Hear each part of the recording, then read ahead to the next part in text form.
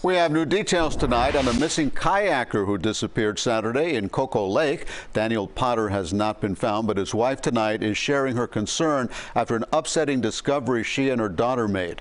CBS 4's Ted Scouten is live in Coconut Creek. And Ted, this has got to be so agonizing for that family. Yeah, Elliot, that family tonight is calling this a nightmare that simply will not end. Dan Potter has been missing since Saturday. Now his wife and daughter are desperate for answers.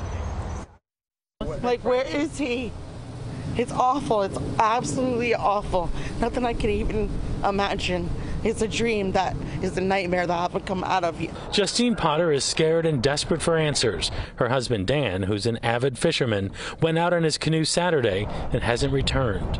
How do you disappear a man who fishes his whole life in a canoe or a boat and never not come back? After days of looking, searchers have turned up nothing. Justine and her daughter, however, made a frightening discovery on the shore of Cocoa Lake. The breeze that we found were the paddle, which is from his boat.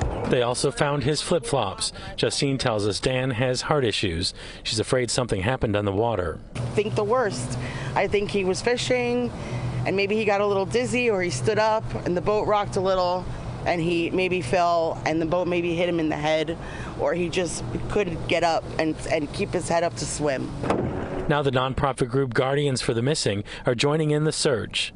She has a sonar that I believe has like a 40-foot radius that she goes, can detect if it's a boat or if it's a car, and then she'll tag it, and then she has divers that will come out and go into the water and look to see what she found. They've been searching the water, crisscrossing the lake, hoping to find anything.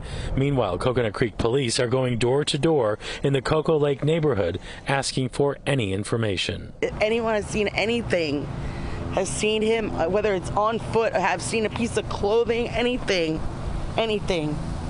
At this point, I'm beyond desperate.